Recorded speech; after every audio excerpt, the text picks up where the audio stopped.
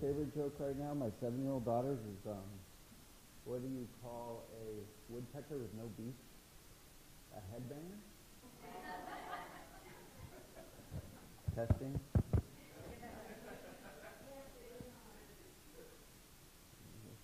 So, good. Just recently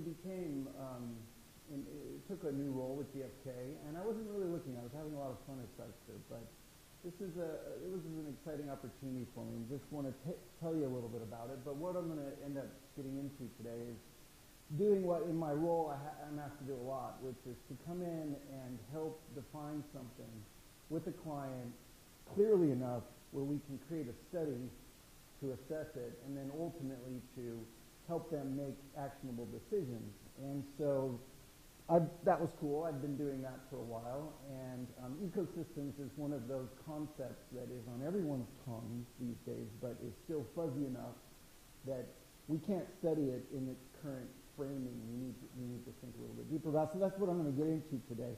And I mean, I'll just say in advance that this is a little bit like watching Shaun White in a half pipe, if I'm lucky, which is it doesn't really matter exactly where he's going with this. It's how much style, he shows on the way down there. So this really is about how to think about something that is an emerging technology or an emerging media in such a way that you can be ahead of it, So, but a quick couple things about GFK. So this is a market research firm, 4th largest in the world after Nielsen and Kantar and whatever.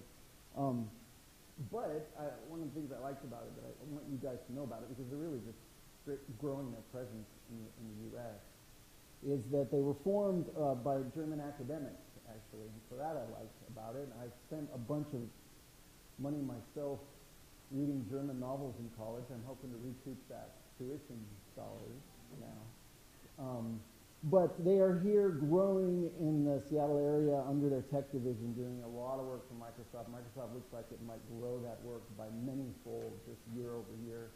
And so I said this yesterday, and I'll say it again. If your resume has SPSS, PowerPoint, and any work with Microsoft on it, we'd like to see it.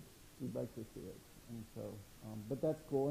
And I'm kind of happy. The other thing about that I'm going to show in here with GFK is that they're really interested in growing their thought leadership. And so there's a very, very good magazine called Tech Talk that has a lovely tablet-friendly interface.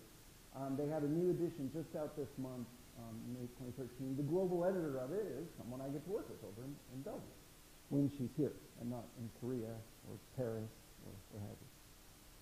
So let me actually show you a couple of things from Tech Talk that came out. Now this is from August 2011, so again about 6 months old. And there was a study that GFK did, and this is one where we can just, this wasn't for a client, it was just, because, some guys were curious.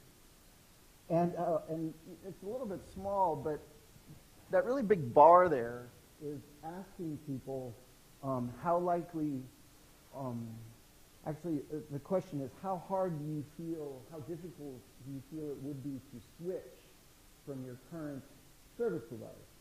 And we found that the iOS owners felt that it would be harder to switch smartphones than it would be to switch bank accounts, and by a lot. And the striking thing about that data point is that the banking industry recently has realized that because of its online banking and all the auto pays, it has created a wonderful hook, creating huge switching costs to try to move away from that. I mean, raise your hand if you have no real love for your bank, but you feel like removing your own circulatory system, to sort of switch away from it. But iOS users are actually way out in front of that and thinking how difficult it would be for them to switch. And that is not a perception that is held by all smartphone users. And if you mine a little bit deeper on this Preedy and Garner publication in GFK Tech Talk from 2011, you also find this very regular correlation where the more services that you're using on your smartphone, defined as apps, what you see is this very regular increase where, if you're only using 3 or 4 apps, then your perceived difficulty of switching is high, but not huge. And then as you use more and more and more of those, you find it more difficult to switch. So this is the kind of thing that got GFK well, you know, and we went in thinking this is an ecosystem study, okay? And these are the kind of pressures, and this is sort of the way that we're thinking about what an ecosystem was. Preety and Garner kind of came out with this summary in that, which is say, okay, well, look, why, can we name something that we learned from this? What are the benefits of remaining in your ecosystem?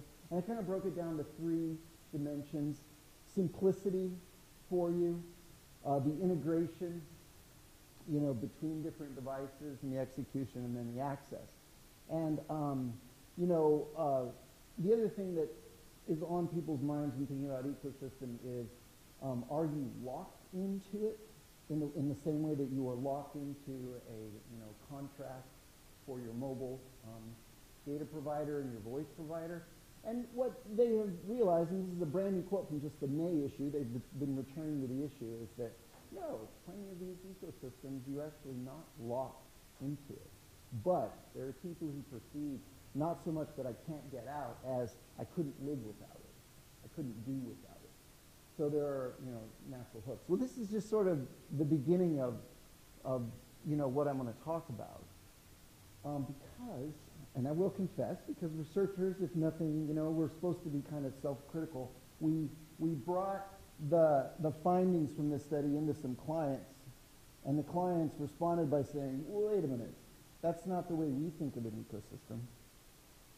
The study was ultimately about loyalty, and the GfK experts were talking about brand, you know. And when you're talking to someone who, let's say, at Microsoft is running the developer network, you know, or trying to get the developer network on, say, .NET to migrate over onto the new languages and technologies and having a real time, they think of ecosystem in a completely different way. When you think of the channels that are supplying retail with the right new devices, right? So you've got Samsung and HP, and they're going to Best Buy and Staples. They think of an ecosystem in here. So this is where, you know, this sort of comes in, which is, well, maybe we were really looking at just a slice of this, you know, in that sort of old metaphor where the blind man is holding onto the tail of the elephant and thinks it's the snake, you know, kind of mistake here. And so that's where we're going to jump off. And I wanted to put this up there. This is a good Gizmodo image. It's bandied about in ecosystem blogs and stuff. And I think we want to do better than that, too, because you can't just draw a bunch of companies and put lines between them and say, there it is, there's an ecosystem. Because what those lines don't really communicate is, what are the functional relationships between them? What does the line mean?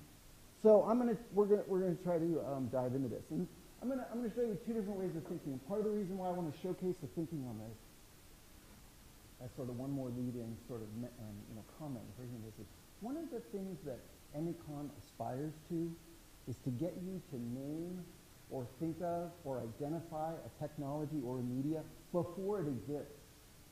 And that's hard. The worst way to be a futurist is to go do a Google search, because what you will find already exists, or to go to YouTube. You see what I'm saying? So how do you get ahead of it? And this is what I talked about last year. And at the most, I've had a couple of victories where I was 23 minutes ahead of the announcement, you know, what it would be. But that's it. I mean, even to be 23 minutes ahead of whatever Apple's going to do next is what this group aspires to do. It's hard. So I've been talking, and I'll continue if you guys keep inviting me back to talk about how do you do that? And last year I said, well, one way is to not even look at the tech, look at the context. And of course, as a psychologist, I always want to say, don't look at the tech, look at the human nature. Well, and then, you know, in this today, I want to show you kind of, okay, well, take some of these methods. So I'm going to show you 2 methods to define an ecosystem. One is a bottom-up method, where I'm going to start, and I'm going to show you a top-down method. So a bottom-up method is go out and scan what all of the chatter is out there and try to find the dimension. I'm going to do it qualitatively here, but what I'm showing you could be done algorithmically, or could be done with scrapes and, you know, the social media intelligence that we're now seeing. But then the top-down way is to, how do you come up with a brand new theory or a brand new theoretical definition? So let me go bottom up. This is what I did. I went out there and I just read everything of what people were talking about with ecosystems. So I did a scan of just what is, you know, what is the type of conversation. And, you know, if you look across this, you've been looking while I've been talking, you probably see that there's an enormous amount of diversity in what people are talking about. from familiar user interfaces to loyalty, like I was talking about, devices controlling other devices. Do your peripherals work? You're going out there and buying a tablet, and then you're like looking at your printer and going, well, what am I going to do with you? Or something like that, or maybe some other, to content sharing, to developer networks, to just, am I going to get the same customer service that I got before? And these will all come up in ecosystem conversations. Well, so if that's the universe, a small universe anyway, of it, then the first way that those can be clustered would be from a technological point of view. That is, from people in the industry who are making this stuff and selling it. And here you can see that I've got, like, the blue honeycombs are from a device point of view. This would be the device perspective on an ecosystem. Things like, do we have interoperability? Can we take the same content and go from one device to another? I've actually seen that lately as that's the whole definition of ecosystem right there. You can take content from one device to another. You see things like screen sharing, what's going on in the home. Now, if you switch over to the green honeycombs, now you're looking at a usability perspective on ecosystems, which is, I understand it, I can use the same login for different places, okay? I make preferences somewhere, and then I'm able to port those preferences elsewhere. That comes up as an ecosystem feature. Even things like Microsoft, Windows operating systems are supported for a lot longer after they're released than Apple operating systems are. Apple drops off the older ones a lot sooner than Microsoft does. This ends up being a very important part of a decision, at least for sure, maybe not for consumers, but for someone who's trying to get IT for an entire company, right? How long was this OS going to be relevant? How long is it going to be supported? Anyway, so you can kind of go through this. You can see there's content, and then there's the brand ones, right, which is loyalty. Same customer service. Some people think of ecosystems that way. There's the access that, which, as you go through this. I added, the last two I added are in gray there, which is sort of just the operations part of an ecosystem. But I don't think that this is the way I want to study ecosystems, because GfK studies consumer decision making. So I need to recluster this, not from a supplier's point of view, the techno geeks, but from the consumer's point of view. So same node, just reclustered. And now you start to see a completely different set of dimensions emerge. Why do people not want to switch that ecosystem? They want to save time. They want to save money. They want to save their creative products that they've made in the past. They want to save effort, particularly mental effort. Okay, those are in some ways, on the little efficiencies that they don't want to give up. But then there's the big stuff, and that is they want to broaden their access. I want to be able to compute in a place I've never been able to compute before. Quick little aside there. I don't know, in all his brilliance, if Steve Jobs ever realized that what he was making was the ultimate toilet computing device. But that is what the iPad is. There's a brand new context where you can be computing that you weren't able to before. I remember, I don't have to go back too many years. I was doing a bunch of research for allrecipes.com, which is the #1 cooking website based here in Seattle, right? And we were sitting around trying to brainstorm. How? People really don't like to print these recipes. How do we get off the computer into the kitchen? How do we do it? I mean, and this was, completely answered with the mobile revolution, in a really short period of time, So, I mean, just the idea of broadening access is just one of the huge characteristics of ecosystems. Is this a definition yet? No. I'm working for it, right? Okay, right. Emergent uses. This is the part that I'm going to try to end on, and this is where we do try to become futurists. And that is when you look at the devices, the content, the users, the contexts, all of the stuff, the nodes that you can name in an ecosystem, and then an entirely new use emerges from them that could scarcely have been predicted from its individual parts. You can look at a bee, a honeybee, all day long, and you will never be able to dream up a hive, because a hive is an emergent property of a bunch of bees. You know what I'm saying? The internet itself, you can look at a PC, you know, the PCs that Bill Gates put on every desk in every home in the world all day long, and you will never quite conceive of the internet. The internet was an emergent property of a couple of these different components. That is what an ecosystem is about, and we'll try to get there in a minute. So once I sort of clustered these along the lines of what is important to a consumer, then, you know, then we can come up with a little picture that is simple to draw, but quite honestly, this is a model. This is now a functional definition in the theory of an ecosystem. It comes down to this. When you think of all of the reasons why someone would buy into and remain in an ecosystem, you can map their advantages, which we just saw on the past slide, and then we really look at what would be the reasons, what would be faced by someone switching ecosystems. It's pretty easy to say, these things are what they're going to incur some switching costs about, and those two things are why they might want to do that. And quite honestly, for most people in most, you know, in a snapshot of time, the balance between those are going to be tipped a little bit like how I drew it up there, which is there are not enough advantages to warrant the switching costs. And that's why, you know, you're going to answer your question.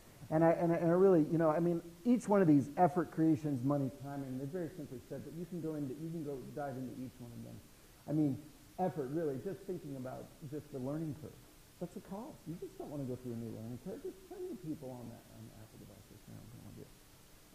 You know, saving your creations. This is the brilliance of jobs, which is that, well, and saving money is that, you know, people had a couple of gigs of music and movies. You know, they would sooner, like, bleed to death than lose that. And going to. Saving money and time. Seriously, even when you buy a new device, when you get it home, is it going to be a pain in the butt to hook it up? That matters. That matters when people are in retail stores and thinking about what they're going to get. You know, saving time. So I think that is sort of the bottom-up way to do that. And, you know, I mentioned this quote a minute ago. Now, let me keep going here. I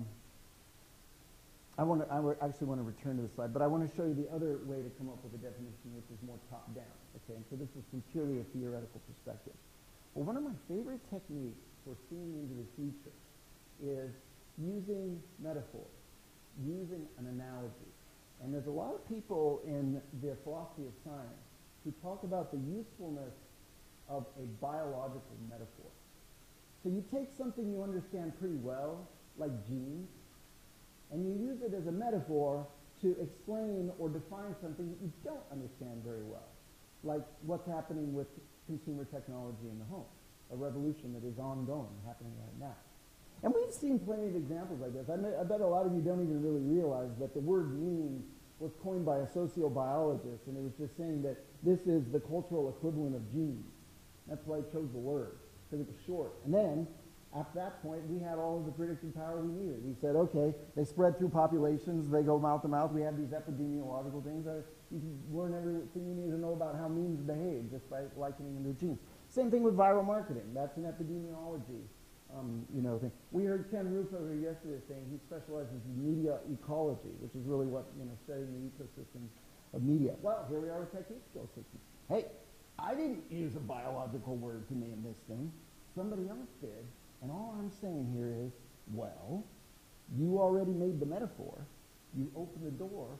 What does a biological definition of ecosystem teach us about a tech one? And so if you had to say, okay, David, you came here and said you were going to define what a consumer ecosystem is, here's the slide that's going to get closest to it. And it's on the right side. But to get to that definition, I started on the left side with the best available, what I could find, bio-definition of what an ecosystem was. And in the middle, it turns out that there is a very well-developed definition of business ecosystem because there are a lot of interdependent players. So, you know, a bio-ecosystem, some of the ones that you should know about. You should know about the sea otters and the anemone. Raise your hands if you remember that from grade school. Anybody remember that? The sea otters, the anemone, and the kelp. And if the sea otters go away, then the anemone grow too much. They eat all the kelp, and you have these things called deserts, right? So you need the sea otters. And the other one you should know about is Yellowstone Park. The reintroduction of wolves and apex predators in Yellowstone Park, wolves and grizzlies, had brought down the elk, which has really made the rivers thrive again. You can see better. Even the fish are responding to the fact that they brought in wolves, and so forth. So there's that. But when you really break it down, what meta-patterning is about is you take the nodes and the edges in something you understand. You take the players and their relationships, and you look for the similar player and relationship in the thing you don't understand. Okay? So the players in a biological ecosystem are the predators and the prey. Well, what is the analysis of that? It's the consumers and the publishers. Somebody is making the nutrients, the edibles, and somebody is consuming the edibles. But you have to just get very metaphorical, and you have to say, look, the exact manifestation doesn't matter. It's the player and the relationship that helps you with this type of thinking. And we do absolutely have that. Now, the next line, maximizing fitness, this is sort of the why. Well, why do predators eat prey? Well, this is actually part of the thing where I'll admit this is the fuzziest part of it. That's because they want to. Right? Well, because they want to have fitness. They want to, have babies and so forth and so on. Why do we read all that stuff that publishers put out? Well, because we're maximizing some sort of value. We leave that subjectively defined. But get into the next one. If you ignore, actually, the last two. If you ignore either, the content or the devices or the context when you're defining ecosystems, you are missing out on a huge part of it. You cannot think about a sea otter without thinking about a California coastline. The geology is absolutely a player in the whole thing. You cannot think about an ecosystem unless you think about, like, Africa. What's happening as tech is migrating into Africa right now. There's some wonderful stories from that. Just as a quick aside. So Google, right, understands, and this is part of the ecosystem, a lot of people's first purchase into an ecosystem is the smartphone. This is globally now. Not the PC, like in emerged markets, but it's the smartphone. So we call this kind of phone-first ecosystem. Well, Google wants you to buy it, right? They want you to buy an Android. You buy the Android. What do you do on the Android? You use all the Google services. Google is willing to actually give everything away because what they want to do is make money off the ad sales. All they really care about is the eyeballs, right? They got into I think, the southern parts of Africa, and they're like, oops, we don't have a data provider. We don't have any internet. So Google did an internet provider in Africa. And it was just sort of like, well, we just need all the pieces of the ecosystem. Well, if you don't understand the market that you're in, then you really don't understand your ecosystem. Okay, well, I'm getting pretty close to time, but let me talk about some ideas that now that we have a functional definition, and this is the kind of thing where we can now study it. It's like, okay, we need to know the consumers and players and what they're sharing and why they do it and what they're doing it on and the use of content. And once we have that, we have a pretty comprehensive definition of ecosystem. But what are some of the insights that this fosters? Actually, now at this point, let me actually go back to this slide. I tweeted this earlier today. This is an awesome report that Google did. And one of the things that they looked at was just a great question, which is what kind of activities do you start on a smartphone and then later move to a PC on? And it turns out what people do is they will search and they will do social stuff. And that's the kind of activity where in the same day or the same session, they'll start it on a smartphone and then continue it on a PC. What about stuff you start on a PC and then continue on a mobile device, like a tablet? Well, that's like planning a trip or doing your banking. That kind of complicated stuff, people will start on a PC, but then end up finishing it on something else. What about things you start on a tablet and then continue? That's where people are doing more multimedia stuff. They need the bigger screens. They're shopping, right? Or they're watching a video. And that's where we'll start. And this is one of those realizations. You guys remember those whole Samsung commercials now? It's like, oh, you can watch the same movie on this screen, this screen, this screen, and this screen. Turns out a lot of people don't really care to do that.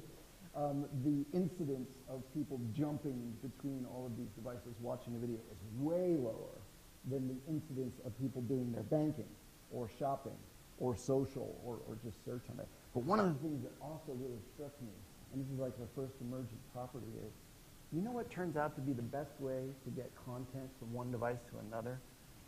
Now granted, Microsoft will have you bleeding, and we hope to see it by 2019, that we can just do the near field communication and just do a device-to-device swipe, which we will be able to do. But we can't do that today. So you know what is the next best alternative? Search.